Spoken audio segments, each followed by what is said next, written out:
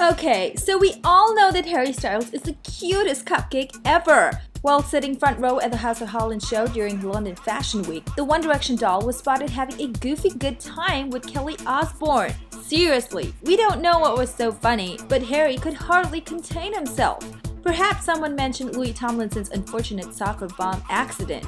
Whatever it is, you know, we love the side of our cute little Harry. Don't you? Drop in your comments to let us know. Thumbs up for Harry Styles, and don't forget to subscribe to Hollywood Backstage.